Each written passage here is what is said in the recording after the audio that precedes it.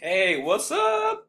All right, guys, this is gonna be a great little thing that we can do here because I just got this Hamlin Tree Care, and they haven't run any ads, they haven't done anything. So this is gonna be a great case study for you guys to use from start to finish to kind of see where all the breakdowns come in between from me starting and then explaining all in betweens. Okay, now if you're a newbie at this stuff, if you're brand new to any of this stuff, which I was a couple months ago, I didn't know nothing about um, Facebook ads, but now I understand it really well.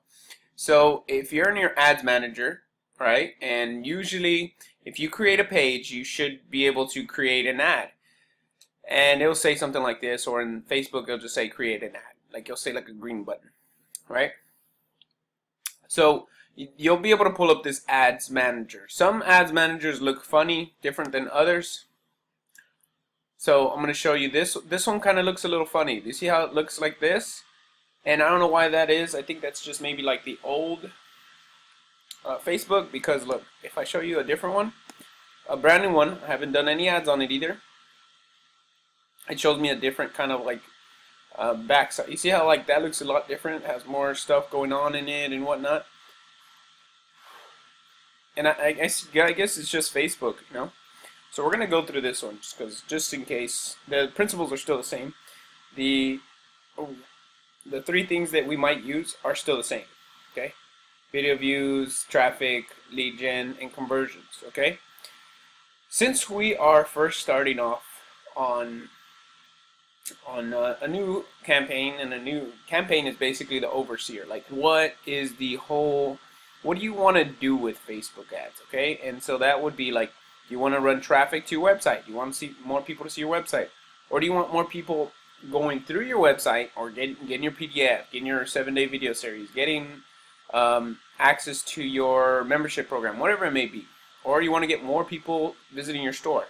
So you'll set up your campaign like that. That would be considered a campaign, or the overseer, the umbrella of things. Okay, so we are going to start off with traffic, just for whatever reason, you know.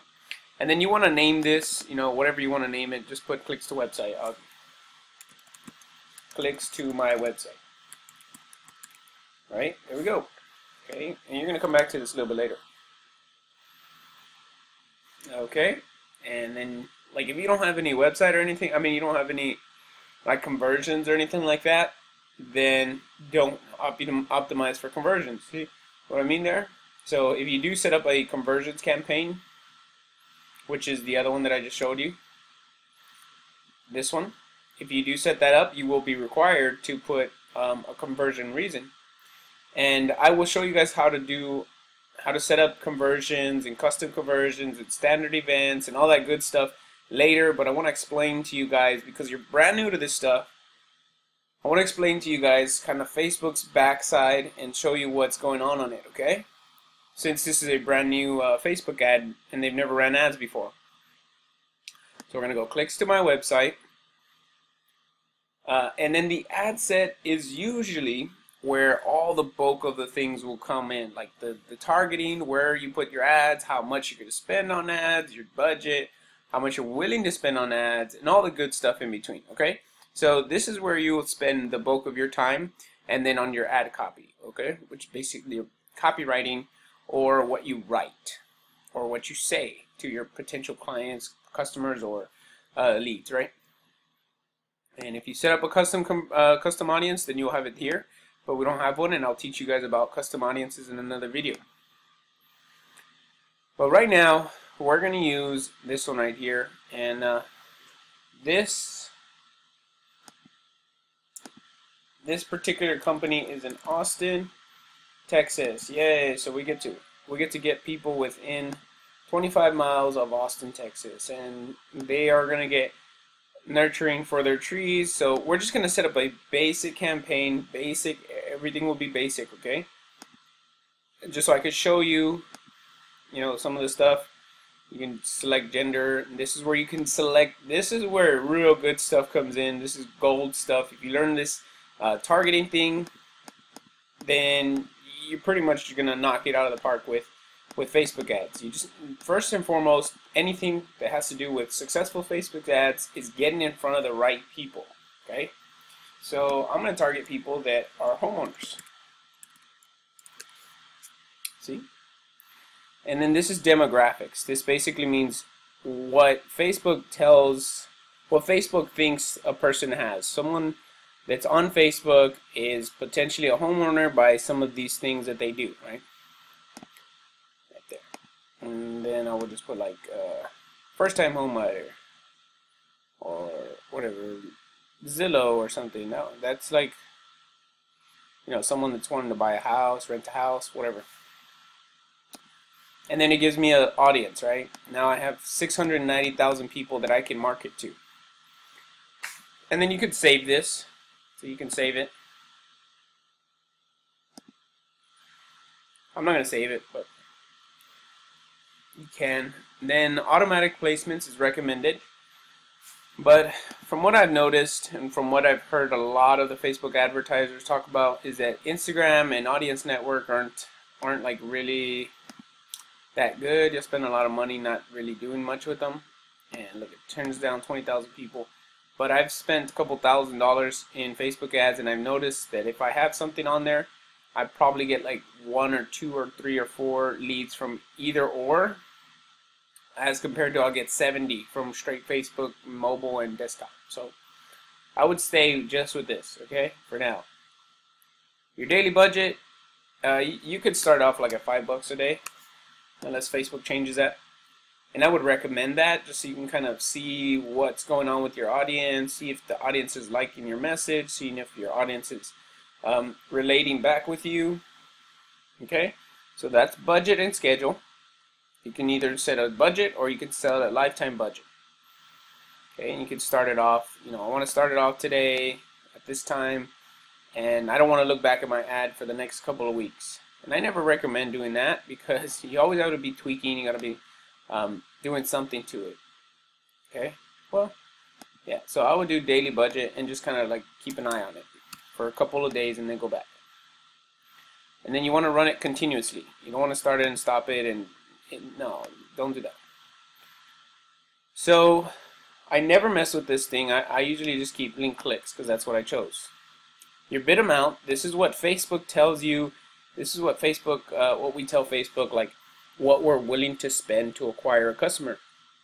So, and just like some of the biggest marketers out there in the world, they say this, and they say this all the time, is that the company that's willing to spend more to acquire a customer is always going to win. And the truth is the same. If you're willing to spend more on Facebook ads, Facebook's going to get like really smart and say, well, you know what, let's put these guys or these girls in front of their ideal customers because they're going to spend more money with us. So let's do that. So right here I'll give you a suggested, and we're above that suggested, so then we'll just leave it there. Okay, you'll get charged link clicks. We'll get charged for the link clicks. It's going to sell all the time, all the time. Ba, ba, ba. Oh, since I set up a manual thing, I have to do a per day. But if I set it up automatic, then I can set it up $5. See it? Boom. So if you set up a custom bid, then you have to set up what they require, minimum that they require. Now this is where you're going to go. You can use video ads to clicks. You can use slideshows, Canvas. I don't know what that is. Carousel ads. You can use any of those to start off. Or you can use an existing post if you post a lot on your Facebook page and you get good engagement about it. Okay, so you can even use Facebook stock images. Alright, I'm just going to look, because they're doing a tree service, I'll just look for trees.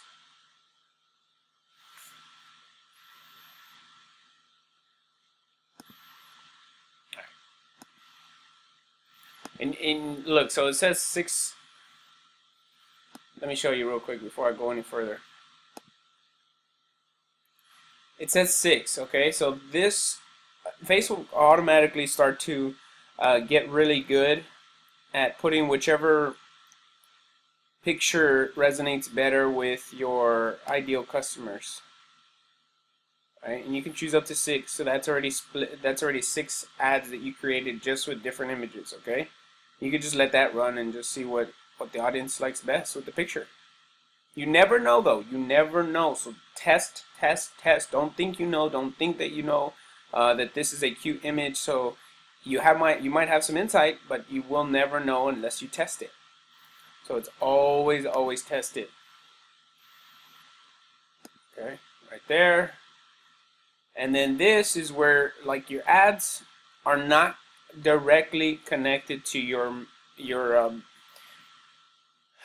page. Okay, you have to make it as so. Okay, and then you can add one right here. If you've never created one, you can create one, right? It takes like 2 seconds to do one. So you could just put this, and then you just want to put whatever, create the page, and it's done. But since I already have pages set up, I might as well just use the one that's already up. Alright. So, Hamlin tree. Okay, there we go. And then I'll just put like whatever. I'll just put whatever right here. See. And then it kind of shows you right here on your right hand side. Now I'm on my laptop, so you can kind of see what I'm doing, showing you guys kind of like what I'm doing and seeing what it looks like on someone else's desktop. If you want to see what it looks like on your phone, you can go right here. See that? Or you can just press this right thing. See, it'll show you right there what it looks like. And then if you put text on it, it changes. Headline will come out right there. Okay, I'll just put like, hello, what's up, what's up. See? It pops up right there. If you put text, it's going to appear above. Check out this cool tree. And a little girl putting something on the tree. And then you just like insert link. Or you just put this link on there. You just put like insert link. Now, I'm not going to teach you right here in this particular video how to do Facebook ads, you know, how to talk to them and whatnot. This is more of a teaching on this stuff right here, okay? And so that's it, man. That's all it is. Newsfeed, link, description.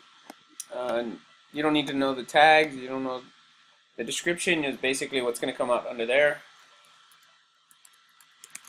Hi. Hey again. And it won't pop up on the mobile. It'll pop up on the desktop. And then if you want the link to change, you'll put the different link right there. So if I wanted to change it, put it right there. See? And then I haven't created a pixel, okay? So in the next video, I'm going to teach you exactly how to create this pixel, how to install it, and everything, and so on and so forth. Okay? And I can place the order without the pixel. But I never want you guys to do something without a Facebook ads pixel. You will spend less money with Facebook ads pixels. You will be able to retarget, remarket, find your customers and just keep banging out some Facebook ads to them until they buy your stuff or just completely hate you, where they're just like, quit showing me your stuff. I don't want to see it. That's pretty much what you're going to run into with this Facebook ads pixel. And you want that problem. You want those problems. It's better to be known than to be unknown. Okay, so in the next video I'm going to show you guys exactly how to set up the Facebook pixel and from this point forward, okay?